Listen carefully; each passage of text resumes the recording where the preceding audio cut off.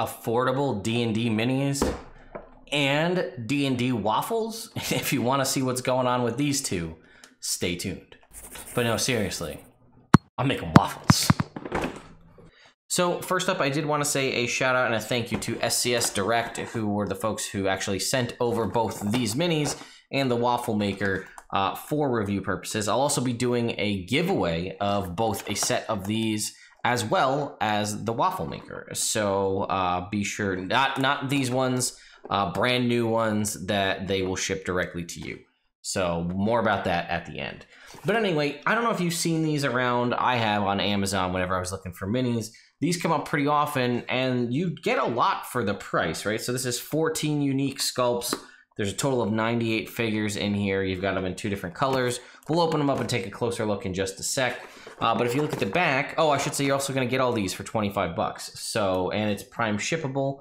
So, you know, for a D&D game, this could be really useful. But we'll take them out and see how they fit up on like a grid and see how they fit size-wise. But it looks like they also have a set of monster figures. Looks like more universal classic style monsters. Second set of fantasy creatures. This is series 1. And then it says tabletop minifigures as well in 7 races. This may be more what you're looking for potentially for a D&D campaign, although I'm not sure. But I do see skeletons, kobolds, humans, and gnolls on that.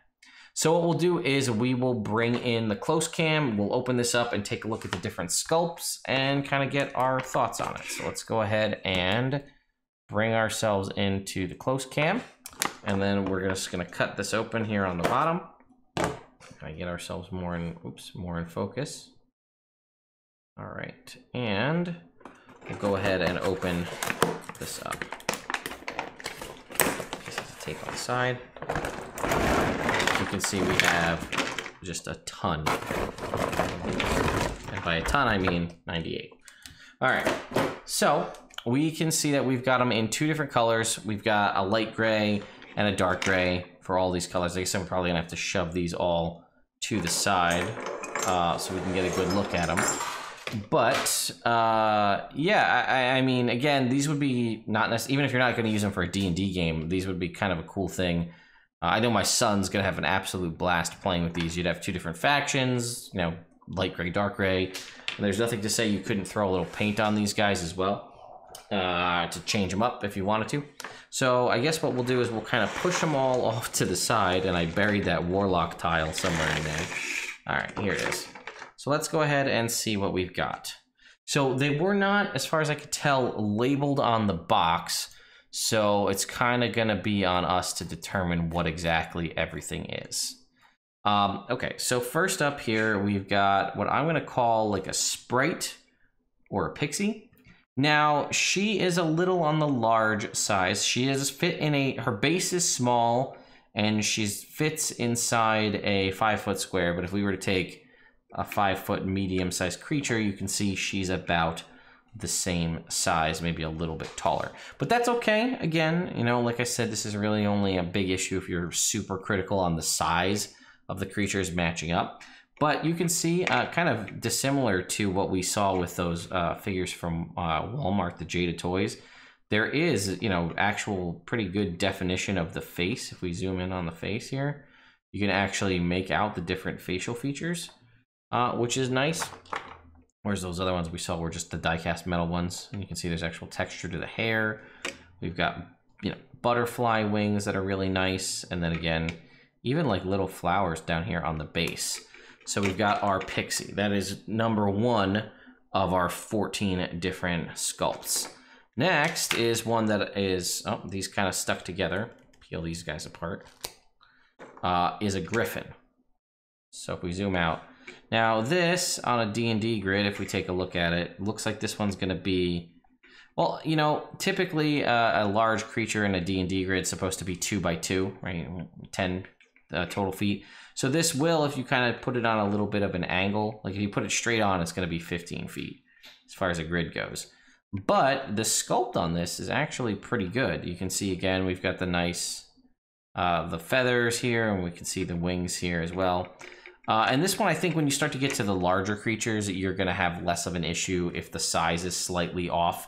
It's usually more with like the humanoids that typically people have an issue. But again, if you angle this, you can fit this in pretty much a 10-foot grid. So we've got a griffin, which is pretty nice here. Put the griffin to the side. We have a dragon. Where's the dragon? Here it is. You know, mine are a little bit, see this? Mine are a little bit stuck together here. But, you know, I can just kind of peel them apart.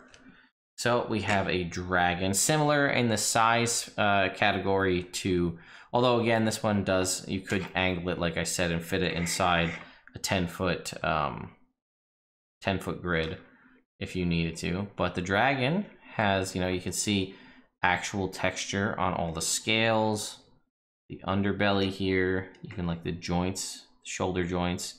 We got our wings, and these are, you know, this is like a softer plastic. We can bend these out of the way. Those are gonna just kind of conform back. There is a little bit of flashing here that you could trim off. I don't know if you can see that right here. So we could just kind of like take a knife and probably cut that off with like an X-Acto knife or something if you were really worried about it. But, you know, the base is also kind of like, this is not attached at the end, so the base is a little kind of floppy and looks like it was just sort of cut on an angle. So we could cut the base right here. This is just plastic. I'm sure we could cut this with a pair of scissors, heavy duty scissors or something, if you wanted to make the base a little bit smaller. But this is a pretty, you know, like generic dragon shape. So we could use this to pretty much represent any kind of dragon, green, red, black, whatever kind you want. And it looks like you do have a bunch of them in here. So we can go ahead and, you know, make multiple options. So move our dragon off to the side. Looks like we've got a dwarf here.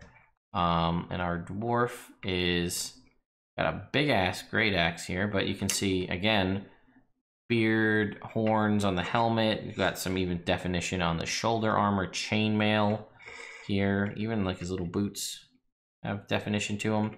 So once again, he's a dwarf. This is technically a human character. They're about as tall, but you know, again, not bad for what it is. And you know, I even have some old like Ralpatha minis that are about like they're larger than like what we consider minis to be nowadays.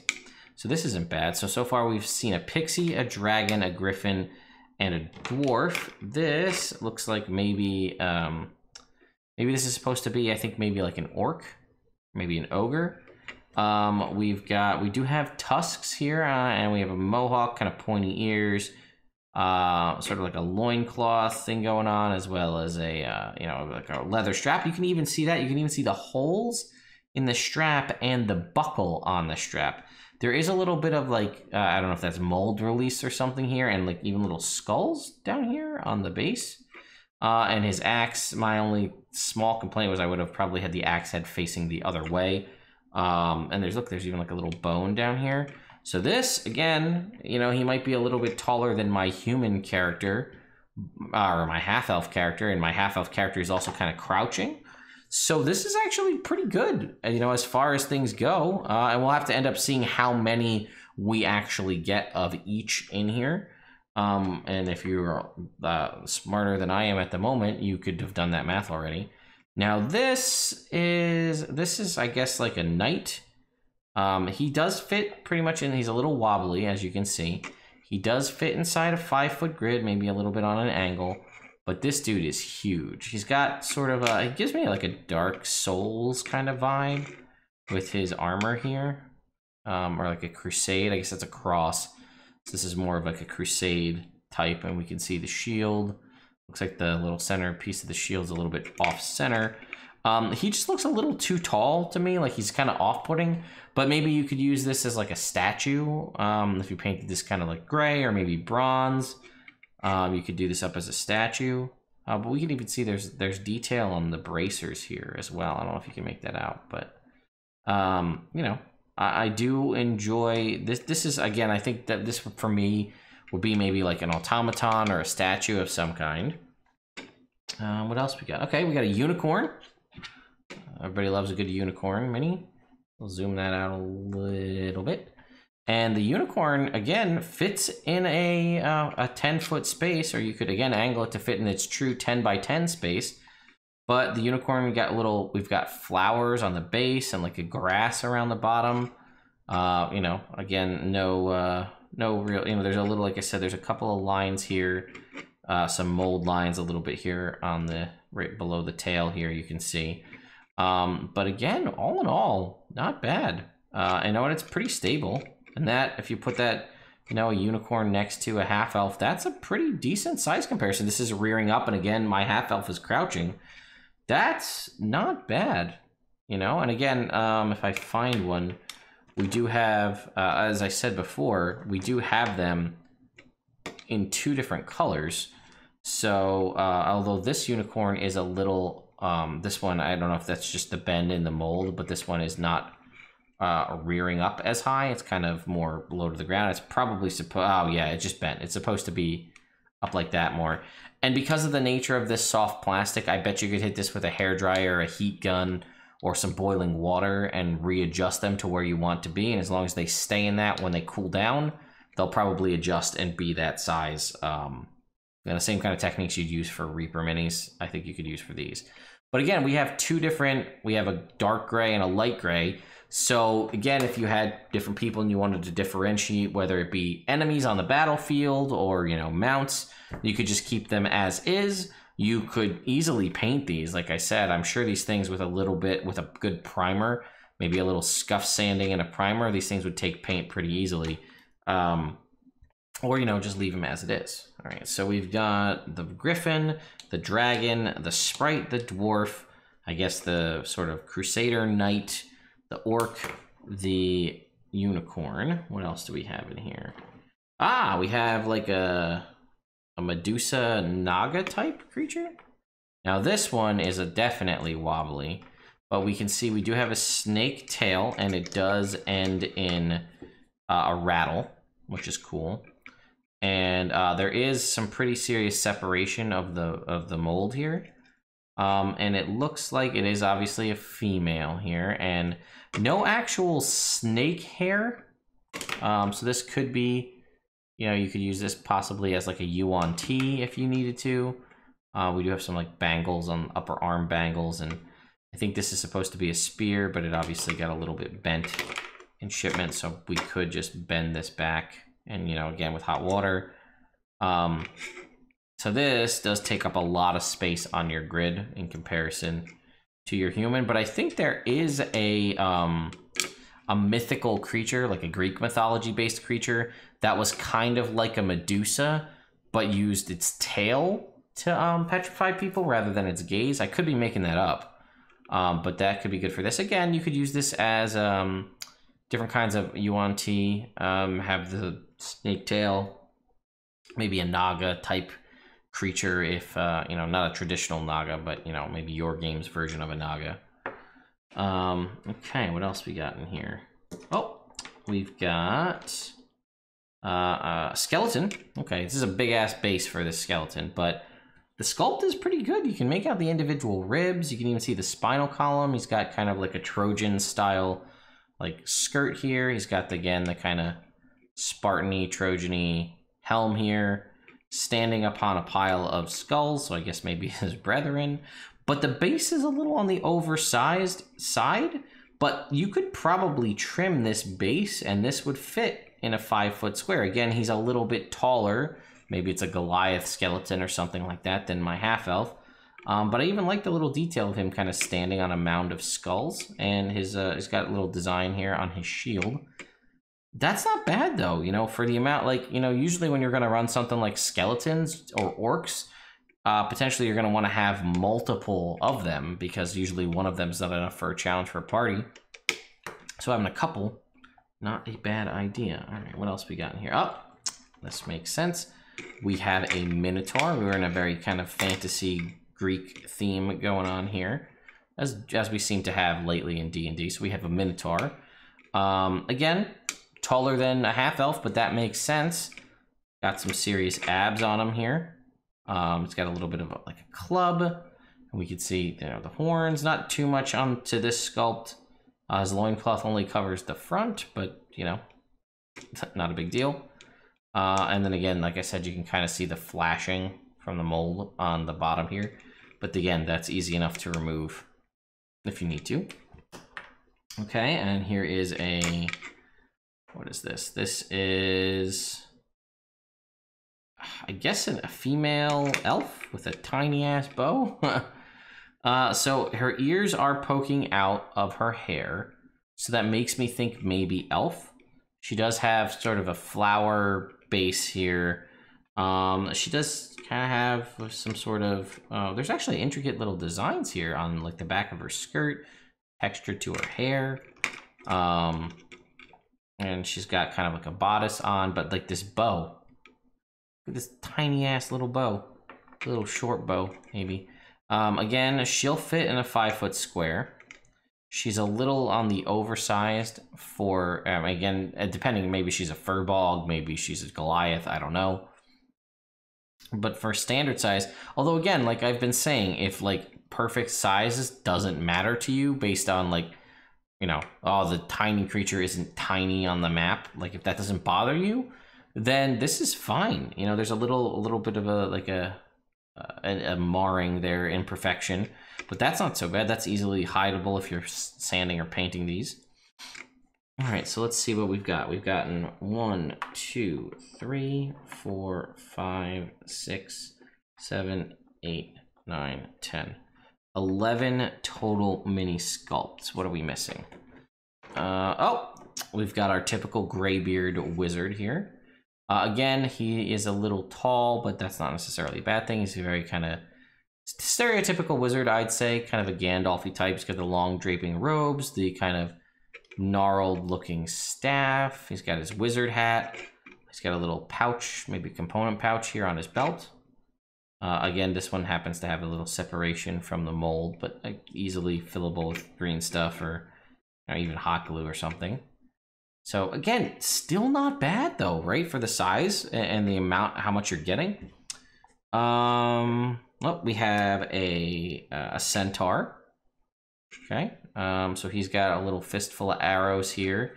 His bow, much more regular size, and he is fitting on a 10 grid, you know, a 10 feet grid, and you could put him in the center. And that, I'd say that, like compared to the human or to a half elf, you know, I think that's a pretty solid comparison, like size wise. He's got some abs. You can even see, look at all the scraggly beard hair. He's got the mustache. I'm impressed with the definition of these minis for, you know, for how many you're getting for the price. All right, so we've got our centaur. Oh, we've got like a two-headed, I mean, I'm going to call it an Etten because that's what I've been learned, you know to call these things as per D&D. But it's got like a little skullish necklace here. Maybe like an Oni type. 2 heads, 2 horns, 1 horn. Again, different faces with tusks. You've got, again, sort of like a loincloth skirt kind of going on here. Little pointy elbow barbs. And a big wooden club. Again, you know, it's a little undersized for a true Etten, but maybe this is like some kind of funky orc or something. But you're going to get 8 total minis of a given sculpt. And then again, half of those are going to be in the light gray, half of those are going to be in the dark gray. Like I said, my biggest, I guess, nitpicks with these would be, I personally am a fan of size accurate minis when it comes to the grid if I'm doing a battle map. Just because I happen to have so many minis already, that helps. But again, if you're not, these also might be good, like I said. Maybe you're just getting started into the world of minis and you wanted something quick and affordable to cover some generic D&D type creatures. Or maybe you're just going to get these for your kids to play with, give them something to occupy themselves during quarantine. These seem, they're pretty durable and they're kind of bendy because they're made out of, an injected plastic. So you're not going to have to worry about these things really breaking. Like I said, you could probably do fun and interesting things with them if you heat them up or cool them down and, bend them in certain ways. But yeah, I'll have a link in the description to go ahead and pick up one of these if you want. There'll be an affiliate link. And then I'll be doing a giveaway of a box of these as well. Next up, we're going to jump over to the kitchen to do the Waffle Maker side of things. All right, so here we have the new Dungeon Hero Waffle Maker. You can see it's got 5 different hero options: the Archer, Wizard, Cleric, Warrior, and Rogue. So we're gonna go ahead and open this thing up, and then we're gonna make some waffles. All right, so we can go ahead and you can see we've got some styrofoam on either side. Here's our little instructions. We'll look at those in a sec.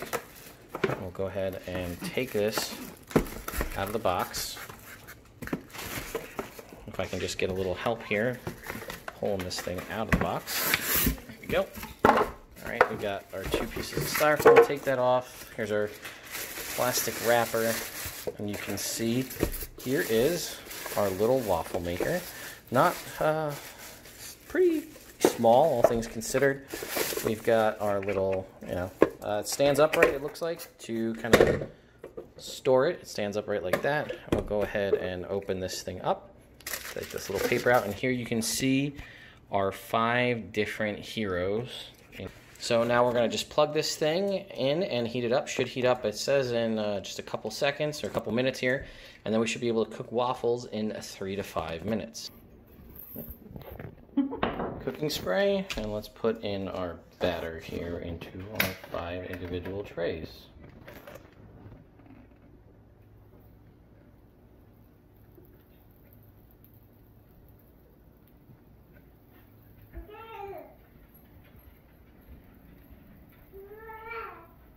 And shut.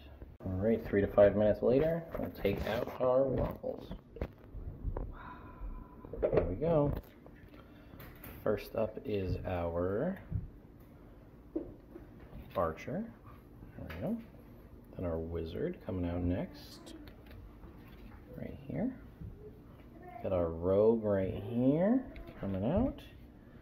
All right, then we have next up is our Warrior right here coming out. There he is right there. And then lastly is our Cleric.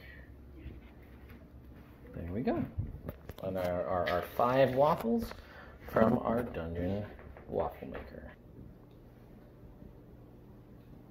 You like that? Mm-hmm. And most importantly, put up your towel. Easy cleanup. Just wipe everything down. Dry it off, and it's ready to go for the next time. So there you have it. We have gone through all of the different minis. We've done the Waffle Maker to showcase how that works as well. And I gotta say, I'm a big fan of the waffles because, especially as someone who has kids, sometimes like plopping a full waffle down in front of a kid, they're like, I don't really want to do that. But if you give them mini waffles, it's just something in their head. They like the idea of small food. Plus, like, they're little characters, they can enjoy that. I mean, and, I like it too. So, I also somehow, in my brain, don't feel as bad if I eat 5 mini waffles as if I did if I ate 1 big one. Or you feel like you're getting more waffles than, you are. I don't know. But anyway, I really enjoyed this, so thank you again to SCS Direct for sending out all this stuff to take a look at for me. Like I said, I have been curious about these minis for a long time. And I'm glad I actually got the chance to take a look at them and make a little kind of video for all of you. And again, the Waffle Maker surprise winner. I really enjoyed that. So as far as the giveaway goes, I will have a link in the description to a short-running Gleam giveaway. It's only going to run for a week. So a week from when you're watching this video, I will end the Gleam giveaway. And that's the standard stuff. All you got to do is do the follow thing. And then you'll be able to enter to win 2 separate winners, one for the minis, one for the Waffle Maker, and then I will contact you, get your information, get that over to them, and then they will arrange to ship it out to you via Amazon. So this was a little bit different. It was more like a toy kind of mini unboxing type thing. But it's D&D related, and they reached out and I thought it was pretty cool. So let me know your thoughts on this video and the different things discussed in here in the comments down below. Thank you again to my patrons on Patreon for continuing to support the channel, and I will see you all next time.